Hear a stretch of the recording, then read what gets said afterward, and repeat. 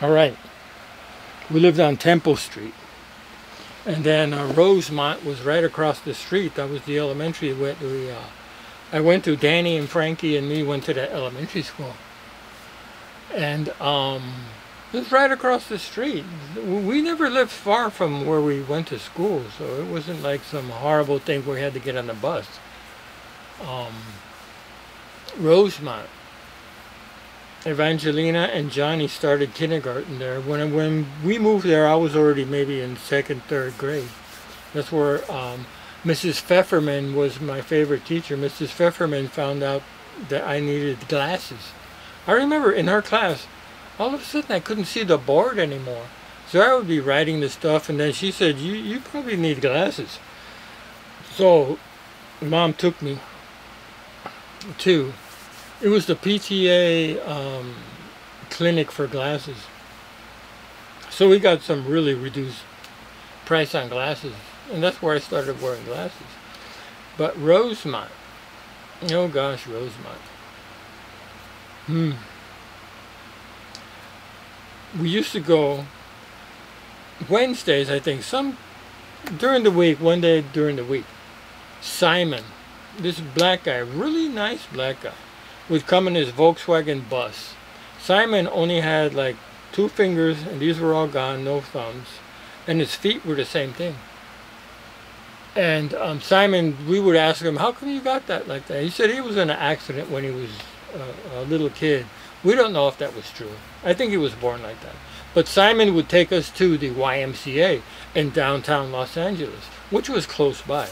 We would get in his bus, and his Volkswagen bus, and go to the YMCA and go to the pool and do exercises and stuff like that. That's where I remember, I told Frank, I asked Frank if he remembers. He doesn't remember. There was all these black guys in the pool naked way over that side.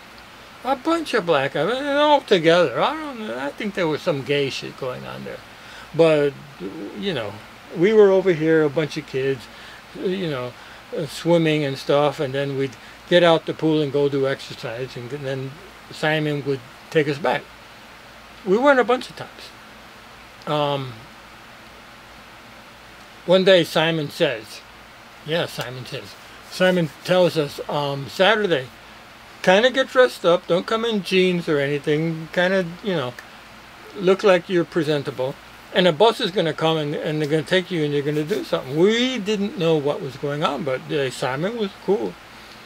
And Simon said to do this, so me and Frank got dressed up and waited there in front of the school. Sure enough, this big bus, it said Warner Brothers on the back.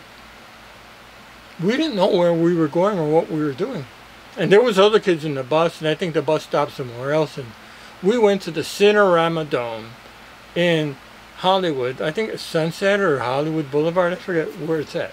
Cinerama Dome, huge place. It looked like a golf ball, half golf ball, big dome thing. So we go there. It's a movie theater. We're sitting there, you know, we're going to see a movie. A Mad, Mad, Mad, Mad World, the premiere. Super great movie. We saw that movie.